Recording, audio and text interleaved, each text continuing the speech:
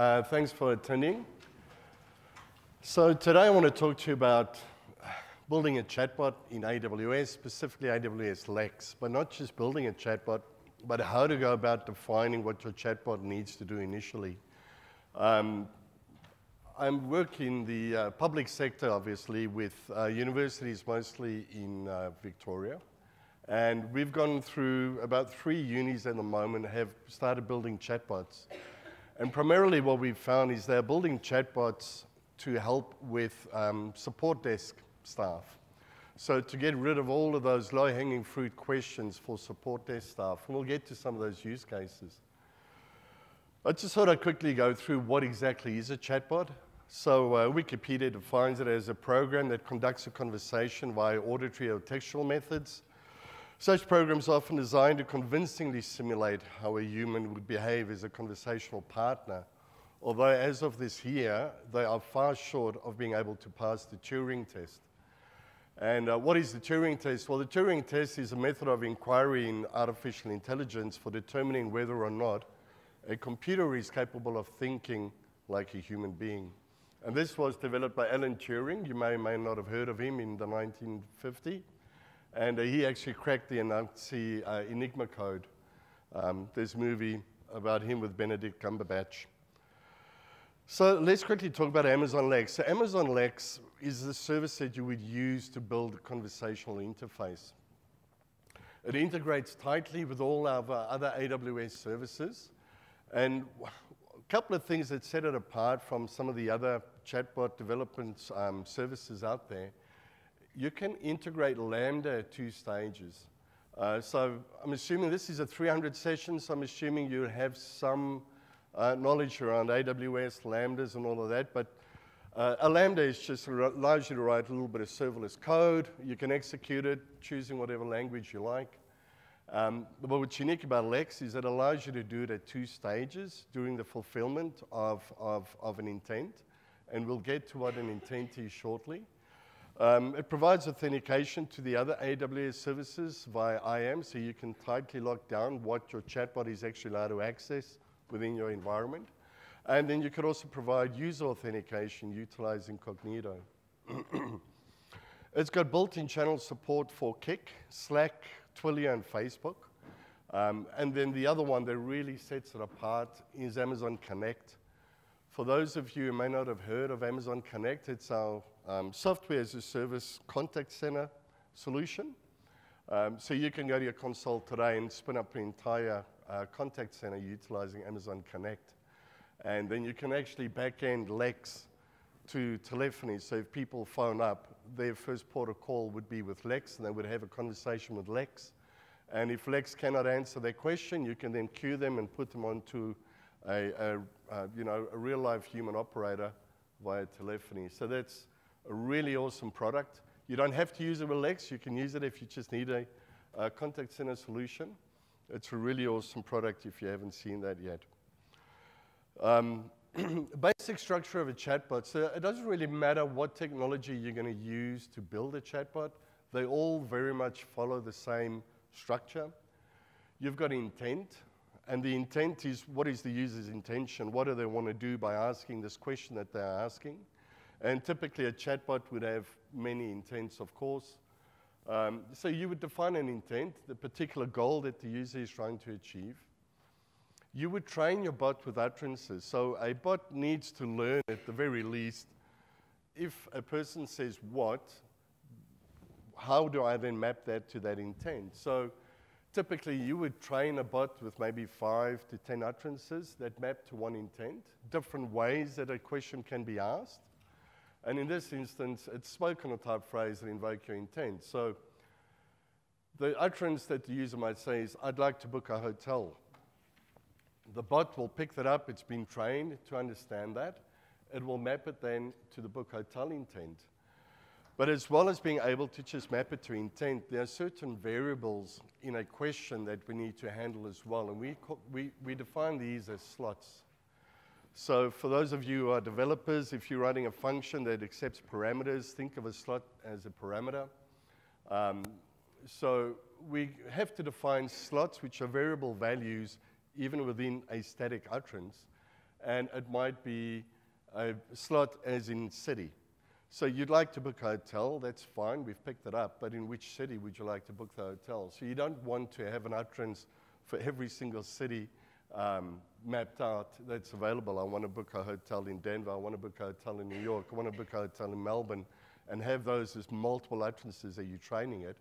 You would just define a slot with all of those values, and we've actually got built-in slots for all your city types, so you don't have to worry about training it for cities, and you would use that slot within an utterance. You can also have the bot come back and prompt a user if they haven't filled in additional information. So in this instance, we actually require 2 slots. We require a city name and we require a date. So the bot has come back and said which city, we've entered in the city. Then it says, well, which date would you like to check in? Now, if the user was a power user, if you will, or they knew exactly what they wanted, they could have said, I'd like to book a hotel in New York City. What date do they use here? For November the 30th. If the user had typed all of that in, your bot would have understood all of that. It would have mapped that utterance to that intent, and it would have auto-filled those slot values with New York City and November the 30th. If the user kind of wants to be guided through the conversation, they can just say, I'd like to book a hotel. The bot will automatically prompt which city. Then it would also ask them what date they'd like to check in, November 30. And what you can also achieve with Lex is just a final confirmation prompt, as this could be a transactional component that would fire off in the back end to actually reserve that hotel room for that date. Are you sure you want to book? Yes. And then you would send all of that off to your Lambda code. Your Lambda code would execute, integrate into a hotel reservation system, and actually make the booking, and optionally, most likely send a text message or an email back to the user. But the user has done the entire booking just through the bot. But what's important to note is we have an intent, book hotel intent, cancel room intent, book car intent. So all of your sort of actions or assistance things, what's a better word for things? But anything that provides assistance or anything that a user would like to action typically would create an intent. Utterances, many utterances to train the bot to understand what type of question to expect from the user coming in, to then map it to that intent. It does not have to be an exhaustive list. That is what's so good about natural language processing. Because Lex is collecting information and all of these utterances from around the globe, it's continuously learning. So if a user had to type in, let me book a hotel, for example, and we haven't trained it with that utterance, chances are Lex will still be able to map that phrase to that intent as part of its natural language processing. So I've done a little bit of a demo, just a very, very simple one. And this is typical. I'm going to lean a lot on the universities as an example. And in this one, I've just built a very simple bot with a single intent called find. And it just allows the user to find something. You know, that in this instance, I've created a slot value of what would you like to find. And it's got 2 values that it accepts, an ATM or parking. So if I'm not going to type in everything, I'm too lazy. I'm just going to send that to the bot. Where is an ATM?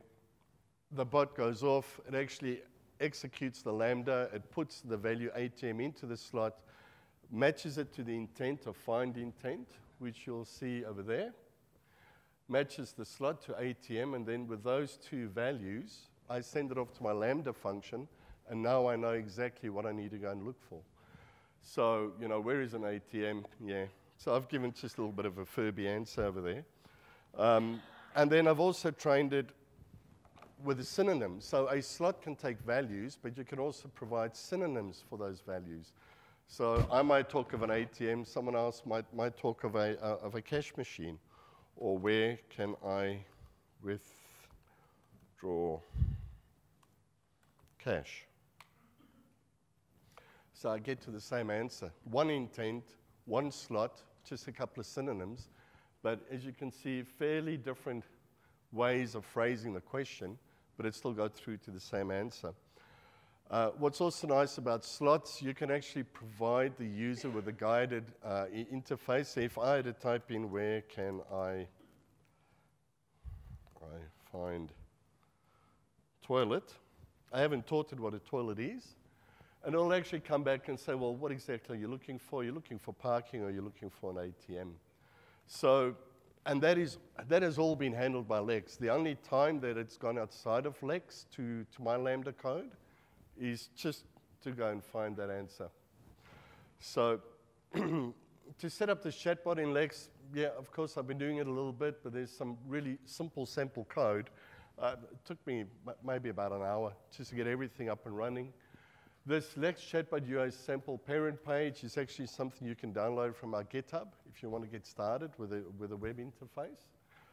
So you can just go and go Google for Lex Web UI, and it'll actually give you all of this. Unfortunately, you can only run it in US East 1. Lex is not available yet in Sydney region, but it is very imminent. So if not Q3, very early Q4.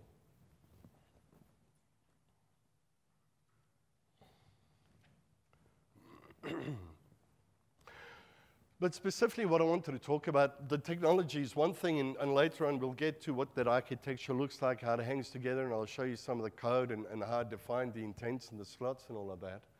But the biggest challenge that we've faced with customers, or their biggest challenge that we have with customers, let me put it that way, is deciding we want to do a chatbot, but we're not quite sure what we want to do. Some people want to do it because it's a buzzword, it's a funky thing, other people are doing it. But then there are a lot of real use cases, especially with the universities, where their full-time staff that are manning their support centers and fielding calls from students are completely inundated. Students are waiting really long on the phone queues or even on the web queues where they've got full-time staff sitting behind web chats. So typically, a really good place to start would be a support desk. And you can even do it from the internal support desk. If you're a large organization and people are constantly bothering maybe the IT ops team, how do I change my password? How do I do this? You've got some really low-hanging fruit questions that a bot can easily answer for you. And this is for an anonymous user. So this is just someone that logs onto a website or dials up a number and just asks a question without identifying or authenticating themselves. So how do I reset my password for the system? It's just going to give you a generic answer, something that they can find maybe under an FAQ on your public website, those sorts of questions. And in there in blue, I've put system as a slot because you could handle a call of how do I reset my password for my Windows machine, for my MacBook? How do I reset it for my email account? And you can kind of handle 3 different questions with one intent, but with 3 different slot values. And then not everything requires a slot value. What are the term dates? Very simple question. There's no slot required there. And then the little example that I've done is where can I find something? And that's actually a question that's often asked by students. If we have authenticated users, support desk, internal or external, maybe a student wants to book an appointment with a lecturer or with a mentor for a certain date and time. So we need to know who that person is. Yeah? We don't just want any arbitrary anonymous person just booking appointments. So you would authenticate them as they get to the website. They're already authenticated. You can use that token and pass it along with Lex. Lex will then know who this person is. They can book that appointment, they can look for availability, and if everything is good, they can actually go and update that person's calendar as well as the person that they've booked the appointment with, their calendar as well.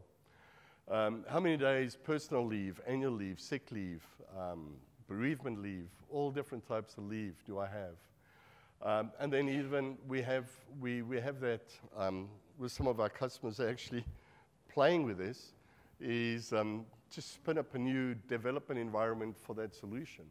And that will then actually go off and execute Lambda, which will call some cloud formation and then generate the environment, and it's all done. So there are many ways that you can use a bot. And I know a lot of people collaborate via Slack, so you can make this bot available via Slack for your internal teams, and people can start asking the bot questions. Some other things that you can do, one example, when I did a bit of work for a health insurer, and we often had meetings, and when we would talk with the business were very keen to understand how many claims that they have, what was the value of the claims versus premiums for the past month, quarter, and all of that. You can even just have this bot in the meeting, and people can just ask it this question as to facilitate the context of that meeting as well. So for our sample use case scenario, we've got an external support desk. The business problem, this is relatively real business problem that we faced. Customers were currently waiting up to an hour to have a simple question answered, so they'd go to a web chat window. At the back, I think this specific customer only had 3 full-time staff manning this web chat. And people were waiting up to an hour to ask a really simple question, as in what are the term dates? What is the address of this place? So the business estimated that by offloading these simple questions, they could save call wait times by up to 66%. They did achieve that and more, in fact. And the channels they have in use were telephone, Facebook Messenger. So people were sitting behind, Facebook Messenger, and then people were sitting behind answering those questions. So the proposal that AWS and their IT team came up with to the business was to create a chatbot to answer those simple questions as defined by the business. We had them go through the existing call logs to define what those low-hanging, simple questions were, but that were in high abundance. We got them to introduce a new web interface web, and we also integrated with their Facebook channel. We left telephony integration for the future. You don't kind of want to tackle everything at once. Get a chatbot in, let it do some simple stuff. Don't try and boil the ocean with your first chatbot. Get it in within a few months. Make it solid, keep training it, let the users know that it's continuously learning. And after it's proven itself, then you can start introducing different channels if you feel there's a need. So where do you start with something like that? So you've got your problem, you've got your proposal, and this is very important. And this is, we've seen some customers just kind of jump in feet first and just started doing stuff, and it wasn't a success.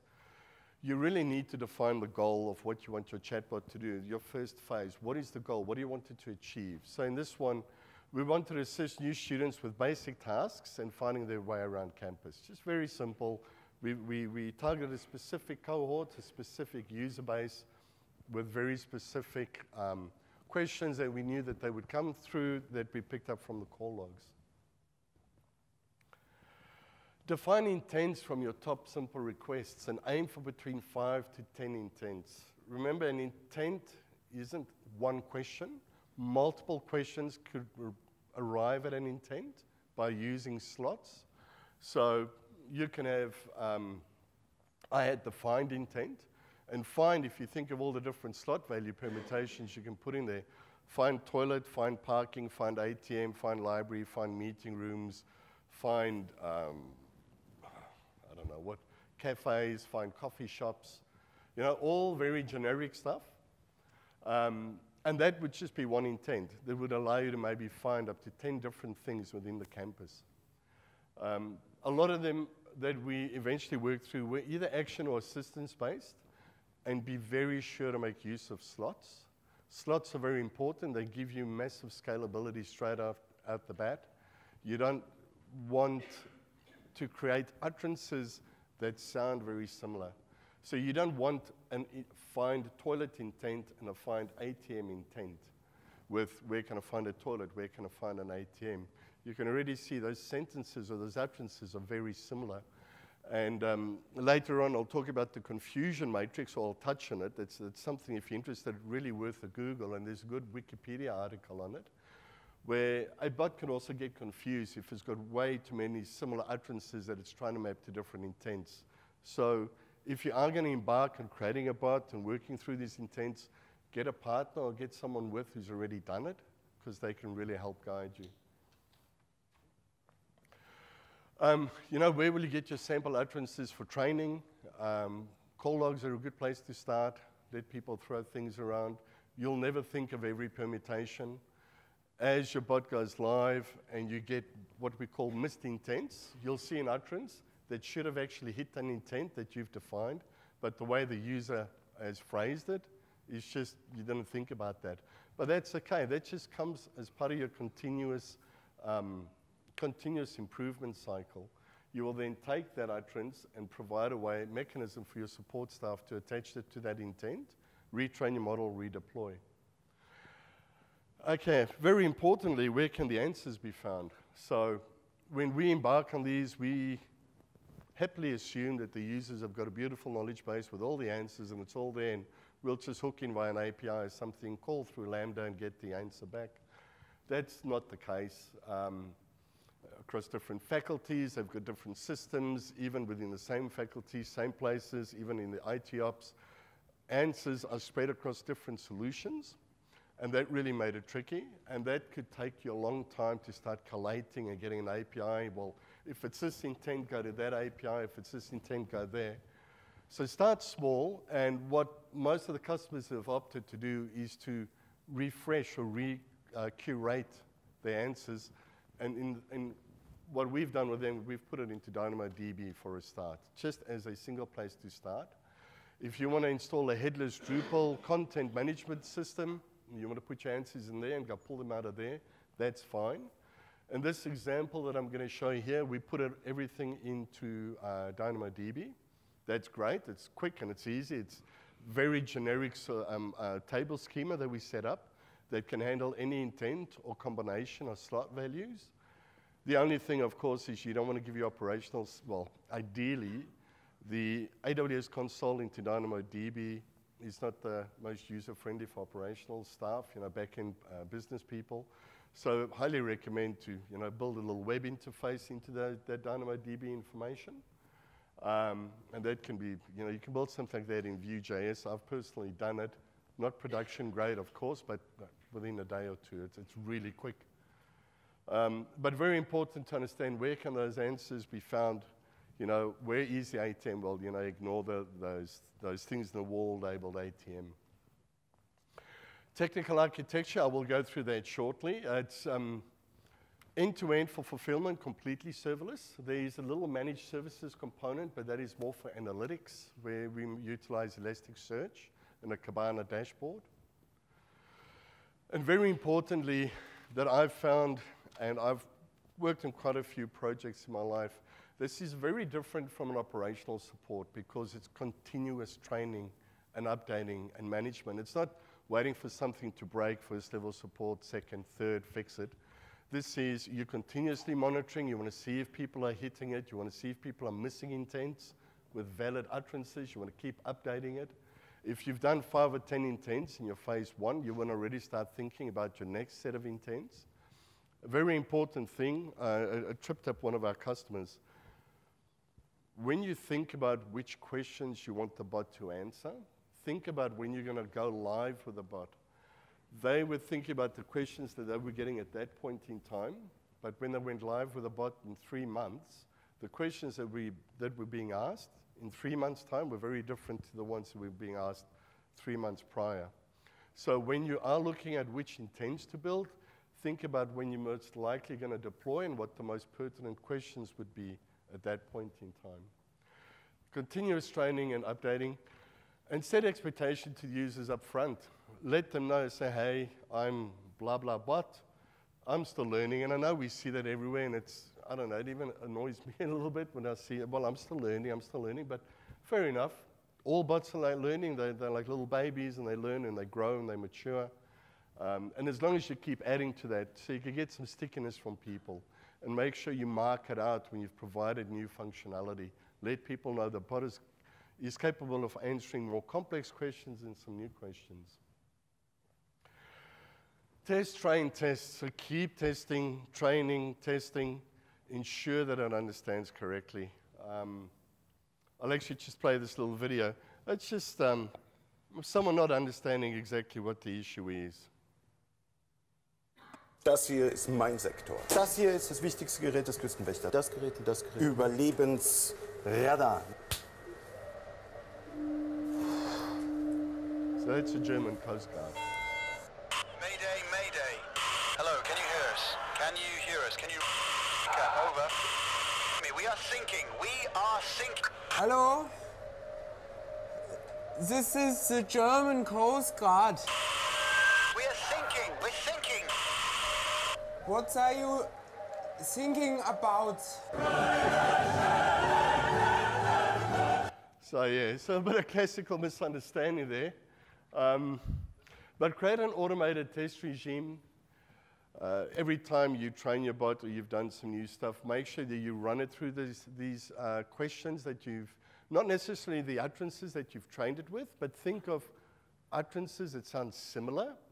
And you'll know exactly if I ask it this, I'm going to expect this answer, and I'm going to expect this intent to be hit. And then also ask it questions where you don't want to define an answer. Like, where can I go for a septoplasty, for example? Where can I find a septoplasty? Something like that, where you're expecting a negative and you want the bot to answer in the negative so you can test the negative path as well. And so that's a list of non-trained utterances. And then learn about the confusion matrix. I was going to go into it in another slide, but it's confusing. And it takes time to kind of go through. But it's really worthwhile understanding the confusion matrix if you're going to be working with natural language processing and training your bot and expecting answers. You want to have a good testing regime. Learn about the confusion matrix. So let me just get out of there. Okay, so what could a solution look like? This solution, whenever I do a little POC for a customer, it's always based like this. I've actually, even what I've used for this demo here, I can now reuse that Lambda code because it's so generic, as well as the schema for the DynamoDB, and I'll show you guys what that looks like. But in short, we've got the customer on the side, either via mobile or a desktop client. Now, the one thing that's different to if you just had to go build Lex through a tutorial or something that will guide you, typically you would go from there directly to the chatbot, to the API of the chatbot. We've introduced this concept of an interceptor. A couple of reasons. One of the main ones is, unfortunately, and it just seems to be with most of the chatbots there, the analytics that you get back from them, specifically to do with missed intents or utterances that missed an intent in that, are only in the Lex at the moment, are only provided to you once a day. So it's only available once a day, so you can't immediately react if you, like in the beginning phases, you want to be training your bot not to be missing stuff so people have a good experience. So what we've done in that instance, we've created a Lambda interceptor. The Lambda will eventually call Lex through the Lex API, and it's a very simple API. It's post text with a few parameters, or post content if it's audio. But at that point, we know exactly what the user has typed in. We know exactly what's going to Lex and what Lex gives us back. So we actually put that onto a Kinesis data firehose, and we just dump that straight into an Elasticsearch that we've set up down here. That comes with a nice Kibana dashboard, and you can set up a word cloud of your most, your highest hit intents, missed utterances, all that sort of stuff that your support staff can continuously monitor. And then again, there's the custom web app here, so they can monitor the Kibana dashboard straight away. They can log in using their federated identity that might be linked to your Azure AD or whatever IDM solution you have. They can then be monitoring the Kibana dashboard, which comes out of the box with your Elasticsearch service. And then you've got your custom web app that you've created that allows them to curate and update the answers. You can even extend this custom app to allow them to update utterances and to allow them to update synonyms for your slot values. I wouldn't recommend you let that app create new intents. Creating a new intent takes a bit of a process and thinking and working through. but you can definitely allow them to create all the metadata and all the utterances and everything around that. I mentioned that what's unique about Lex is it's got Lambda. It can call Lambda at 2 different places within an intent, which is really cool. The first time, you can call a Lambda to do initialization and validation. Lex will not always be able to validate the data in the slot values for you. There are certain circumstances when you would choose to bypass Lex doing that validation and prompting you for a correct answer, because you could be utilizing it to maintain a value in session state. So when a user starts a session with your bot, you could set it 5 minutes, 20 minutes. We typically set it to 5 minutes. So if we had to introduce the notion of a campus, if we work at a university with multiple campuses, and obviously there are toilets on all of the campuses, so if we extend that, where can I find a toilet? If it's the first time and it doesn't find a value in the session for a campus, it'll say which campus, and you might say Melbourne CBD. Great. And I'll tell you where you can find a toilet in the Melbourne CBD. Whoops, I'm quickly running out of time. And I'll tell you where you can find a toilet in the Melbourne CBD, but then you want to store Melbourne CBD as a session variable. So when the user asks again, where can I find an ATM, it'll automatically assume you're talking about Melbourne CBD. So this is just an example, but you can set that context for your user session. And typically there, you can't force the user to fill in the campus slot because it could be in a session variable. So all of those things are nicely taken care of there. Then all you have to worry about in the Lambda fulfillment is just getting the answer. You can assume all the data is correct, all the data that's passed through to it from Lex has been validated, it's been checked, and all you got to do is just get the answer. Just talking about that interceptor, we primarily just use that so that we can get analytics a lot quicker, near real time. And that was a requirement from the customer. But then we had an internal hackathon, and we kind of extended this a little bit. You can add Amazon Translate at this point, so you can immediately make your bot multilingual. And we made our bot automatically accept, well, any language, because Translate will take whatever comes in, and then it'll actually tell you what language it is. You can then convert that to English, send it to Lex, get a response. You know what language they initially asked it in, translate it back to the language, and send it back to the user interface. So you could utilize Amazon Translate, immediately have your multilingual bot, and then Amazon Comprehend for sentiment analysis, just to gauge how this conversation is going with this person. What's the sentiment of the way that they're phrasing and asking the questions? And another customer we had already had a third-party chatting solution, live chat. And we wanted the bot just to be another agent in this live chat solution that they had. And we utilized the interceptor approach, or proxy. And we were able to expose Lex as just another agent, a specific bot agent, to this third-party application. And what was really nice about that, and what you'll find as well, if you need to integrate with these sorts of solutions that exist, you need to do a handover to a human, and you want to do a handover with a transcript of all the history that's already been discussed, so that this person can just pick up, see what's already been discussed, what the user's after, and continue with the conversation. Okay, let me quickly show you a little bit of code. So it's a very, very basic DynamoDB table that we created. It's got a petition key of an intent name. So if you remember, the intent was find intent. And then it's got a sort key, which is slot values. And in this instance, I only had the one slot value, which would either resolve to ATM or parking. If you had more slot values, if we had, and I show that, talk about that in the code later, but I'll just mention it quickly. If you had a campus as well as what you wanted to find, we just concatenate those values with a pipe character in the middle, whatever you want to. And there is a certain order in which you need to concatenate them, obviously, because that's the way that it's going to be stored. So I'm going to show you a little bit of code now. First of all, let me show you Lex. So here's Lex. Here's my bot name, Summit 2019. I've created this custom intent called find intent.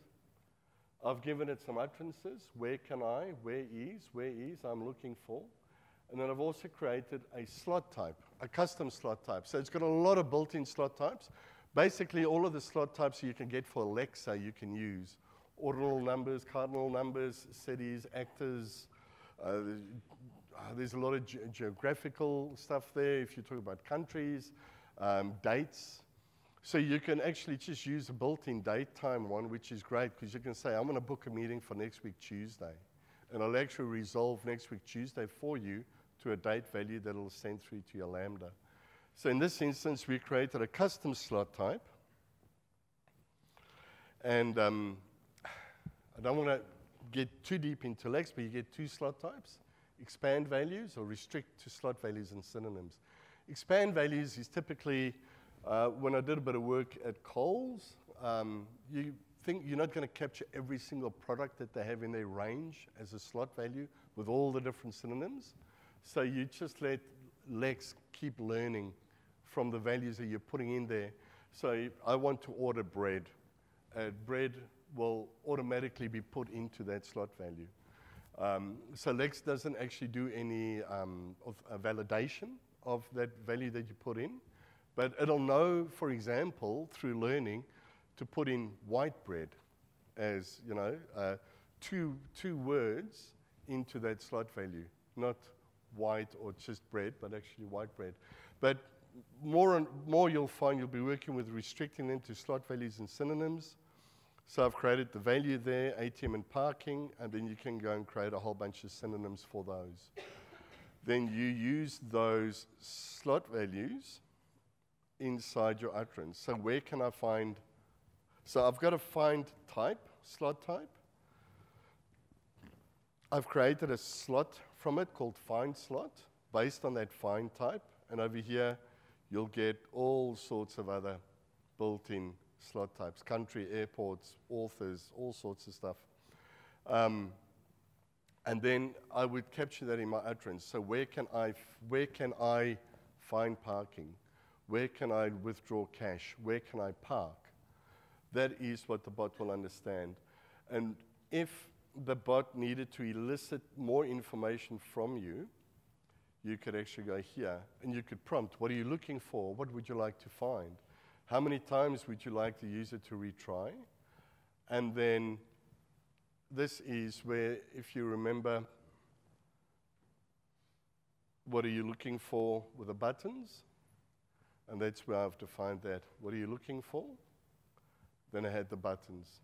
The button title and what button value. And these button values are the slot values from that slot find type slot value. So when the user clicks there, it just automatically knows that that slot value will then be parking. And then it calls the Lambda over here. So it'll kick off. So once it's got all that information, and because it's a required slot type there, it's required, Lex will handle getting and eliciting that value. So Lex has got very different dialog states, and it'll go into elicit slot state and wait for the user. It'll prompt the user, what would you like to find, and give the buttons and let them click. Once it's got all of that information, only then does it actually execute the Lambda code. The Lambda code will come in further down. This is all done in Python. Further down, you've got your standard event and context. Lambda will come in there. It's got a certain payload, of course, coming from Lex. You will find that on our documentation. From there, we will dispatch the event, the data that came in. And now typically, I don't need that there. Typically, you would have different intents, might go to different code blocks to be handled a certain way, but because we're doing something fairly generic, we've got a generic DynamoDB structure, we could actually just use, and because we're using the intent name as well as the slot values, that is not required. I've just left it in there for example. But if you had multiple intents that, maybe the other intent had to call an API to execute a reservation, another intent. Maybe I had to call out to a ServiceNow solution or something like that.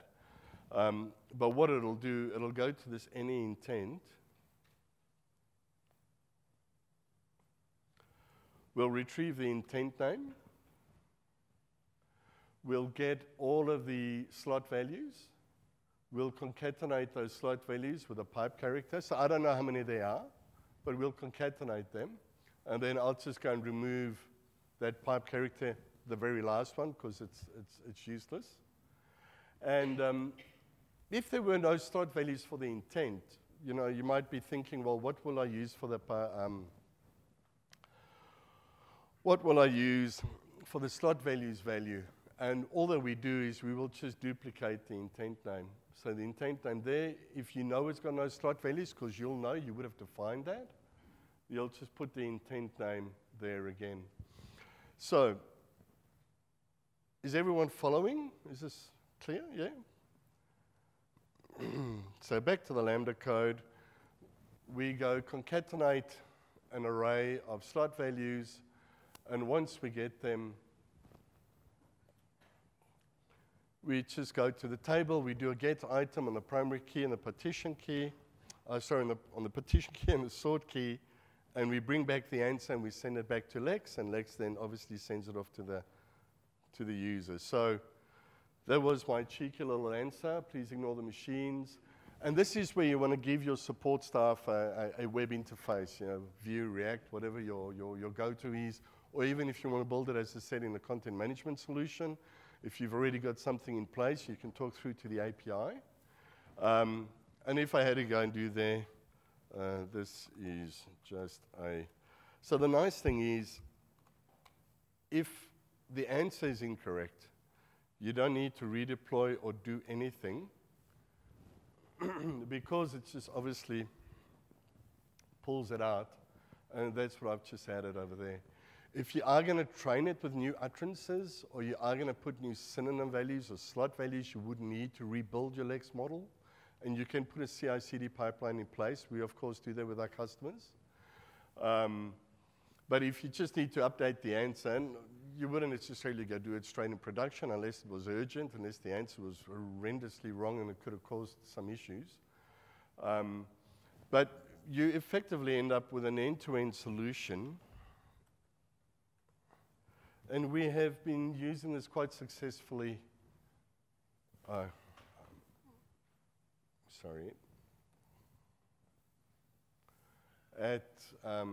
least 3 universities, this basic architecture. So you've got all your analytics there. If you use Splunk, if Splunk is your log of choice, Kinesis Firehose can just dump it straight into Splunk now for you as well today. Not a problem. But if you don't have anything, if you've got nothing set up and you want to get started, there's a nice end-to-end solution for you that, it just kind of works. And it's really quick and easy to set up. And once you've created that little bit of Lambda, you can just reuse that continuously. Your biggest challenge, I think, out of all of this would actually building this little custom web app. Thank you very much for coming. I appreciate your time.